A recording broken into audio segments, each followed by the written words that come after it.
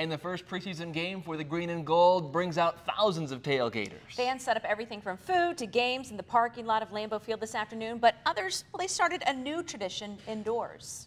NBC 26's Shane Gustafson live with more fans tonight in the new Tailgate Village. And Shane, how are things looking right now?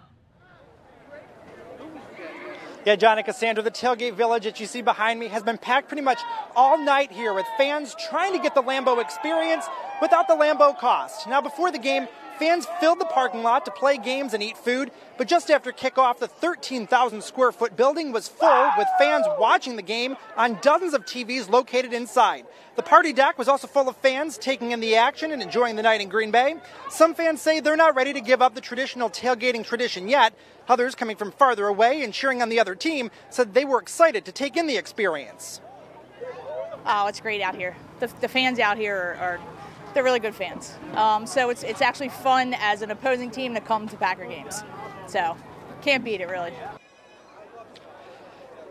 Now, the Tailgate Village is free for fans all season long. So again, even if you don't go inside the field, you can still come out here and enjoy the experience. And as fans are leaving Lambeau here tonight, a lot of them are telling us that the Tailgate Village was one of their most memorable experiences of this first preseason game.